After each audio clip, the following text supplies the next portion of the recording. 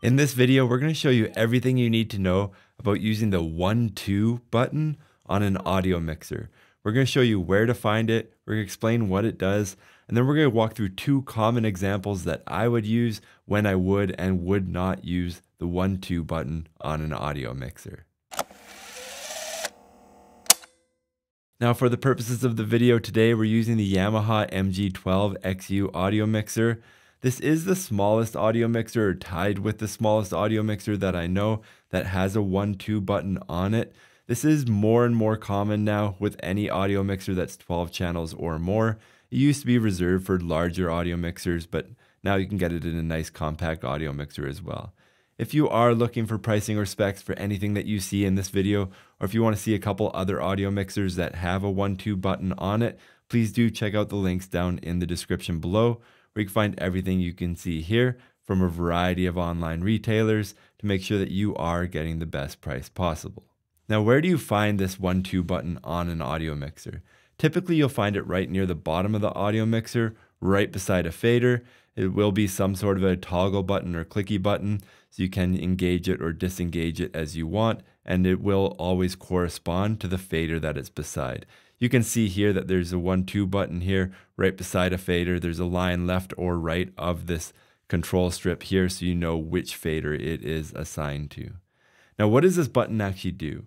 This is a way of routing the channel of your audio mixer into what's known as a subgroup. So this gives you all kinds of different control. So say I don't want this fader to go to a stereo mix, I just want to put it to a subgroup. Now there's a lot of different reasons for that. You can just select 1-2 and it gets sent to this fader instead of going to the main stereo output. From there, you typically have other routing options. You can pass it from this fader to the stereo output with it if you press down the ST or stereo button. But let's walk through some examples here so we can actually talk about what that looks like in real practical terms. The best example that I can think of how to use the 1-2 button and when I would use it is when you have a lot of similar channels that you want to group together. So the best example for me would be the drum kit.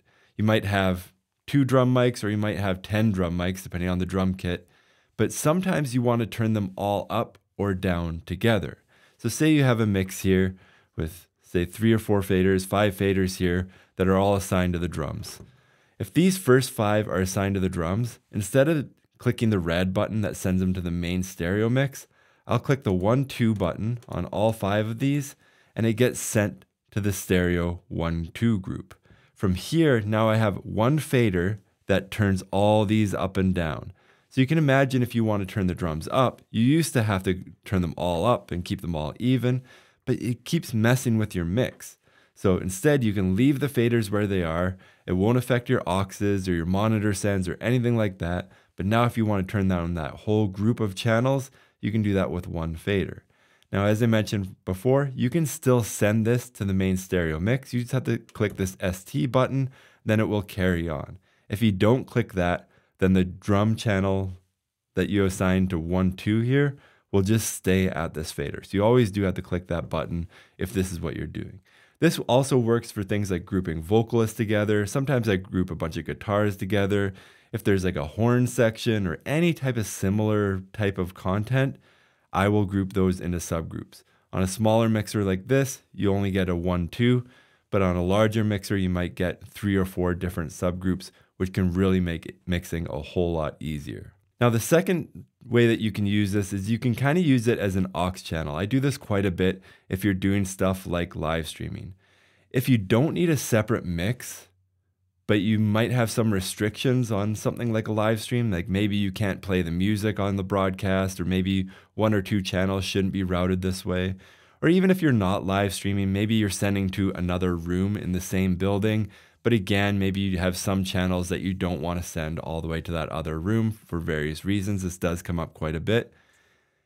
You can go through all your faders. So all your faders in this scenario would be going to the stereo mix. You press the ST button to route them all to the main stereo output. But maybe all of them except channel 1 can go to this other channel that is controlled by group 1-2 here.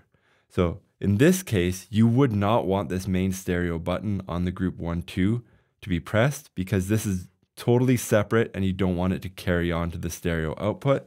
And then this mix for your live stream or auxiliary room or breakout room or whatever, you would just take out a group 1, 2 at the top of the mixer and send that where you need to send it. So this can be a useful tool in a variety of situations, and it will make your life easier if you know how to use this subgroup or group 1, 2 or 1, 2 button like we explained in this video.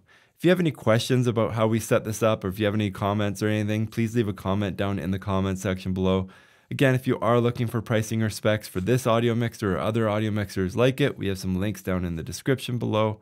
And if you want to see more videos like this in the future, please like and subscribe. Thank you for watching.